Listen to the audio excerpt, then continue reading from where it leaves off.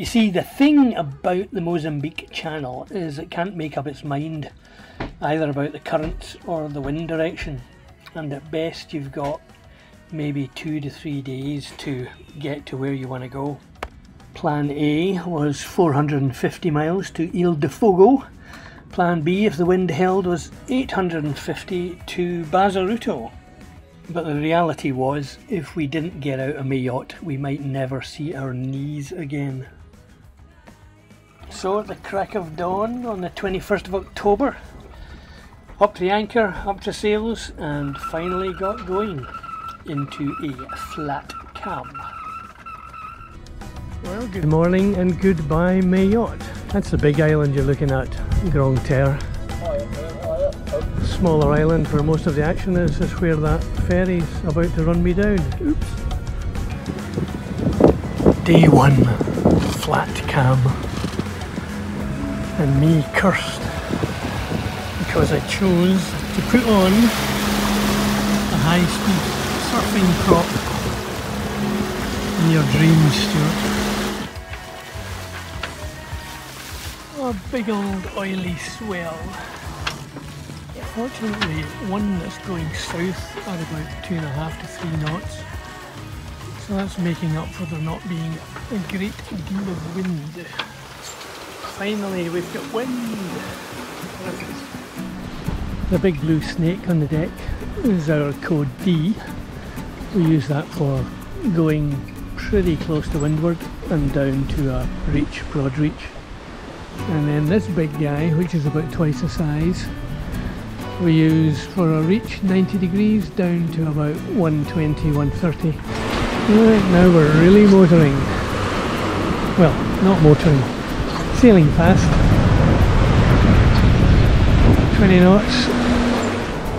knots of wind, about 10 of boat speed with a surf up to 11, 12, which is quite nice. But night is approaching, so we're going to drop the big guy and we'll put up the code D, and that's a little bit less sail to take us through the night. Nearly time for dinner.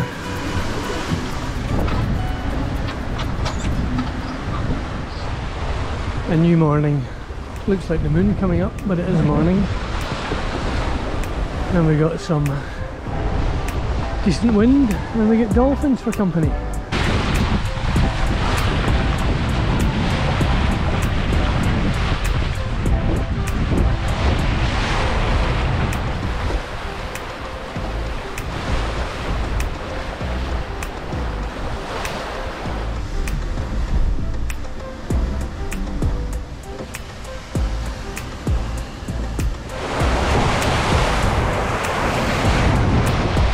What speed we doing? Only 10 knots and 26 knots of wind.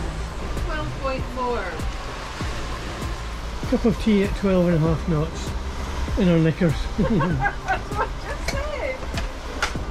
Have we mentioned about catamaran sailing? So 28 knots of wind. We are doing sitting about 10, surfing a bit up to 14, and that is Anne's cup of tea. I'm fascinated by that. After 10 years of rolling around like a pig, this is just magic.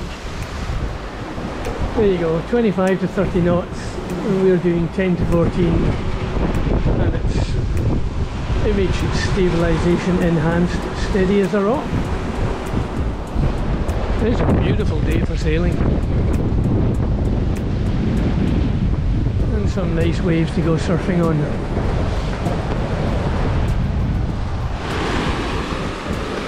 Remember, I put the high-speed surfing prop onto the hydro generator. Well, yesterday in the flat cab I changed it for the 12 knot prop, and now we're doing 12, 15 knots. Well, we should change that blade. The wind is going with the current, so the waves are pretty flat at the moment.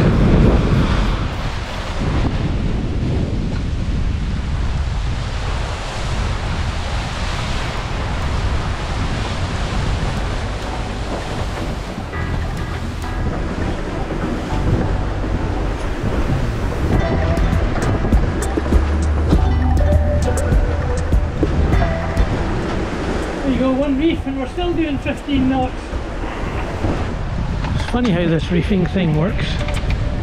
We've been thinking about reefing since about 7 o'clock this morning. Left it and left it and left it and been piling on at 15 knots or so surfing. So now you put in a reef and what are we doing? 15 or 16 knots.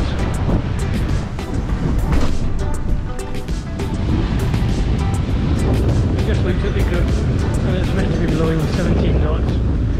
And as usual, it's blowing 27 knots.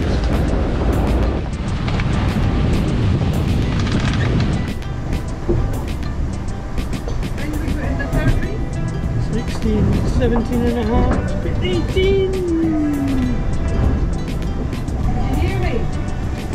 We'll put in the third reef about 2 hours ago. You never listened to me. I never listened to you and you're absolutely right, darling. Woohoo! Here we go again! Now the problem is, going at this speed, we arrive at Bazaruto in the dark, and if we press on to Inhambane, we get there in the daylight, but perhaps if this sea is still running, it's an open roadstead anchorage in this direction, so getting a bit of a puzzle, and then we can't go on, well, possibly can't go on to Richards Bay because there's a southeasterly on the way. So, what to do? Third reef, maybe. He doesn't listen to me. And here's our happy crew. I'm just getting ready.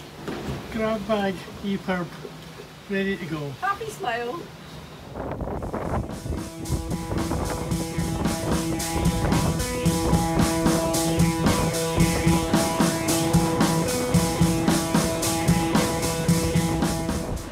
This is our what and see. Now the issue with these is, before you leave in the morning you have to check what the weather is and what speed you're going to do.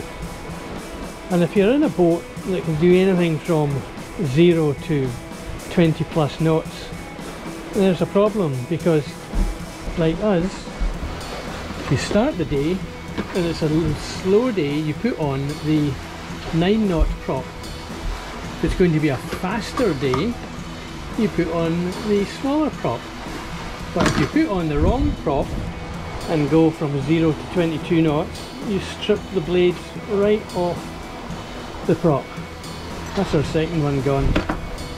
So this is our 22 knot prop, and of course that's us now cursed. We'll be doing 6 knots for the rest of the trip.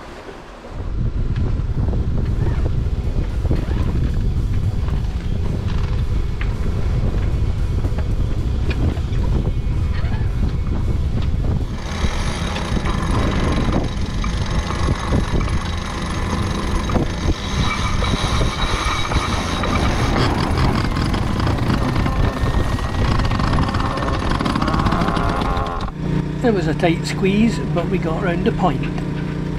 Okay, we're on the last leg. Yeah. We are, what, 211 miles from Richards Bay. And on track. Need to point up a little, but the wind is meant to swing, so that'll pull us round. So it's all a little bit sporty this morning. 25 apparent, what's that true? 22 knots true, sitting at about 10 knots, and a little bit of current, but not much. And we're doing good speed, which of course will get us in the dark. It always happens. So it is a bit sporty, and for the first time in, what, 12,000 miles? 13,000 miles. 13,000 miles. We're getting some spillage on the worktop. That's outrageous. It is absolutely outrageous. Outrageous. But then the nice thing is, you can sit in here 24/7 in your own little greenhouse. All we need is tomatoes.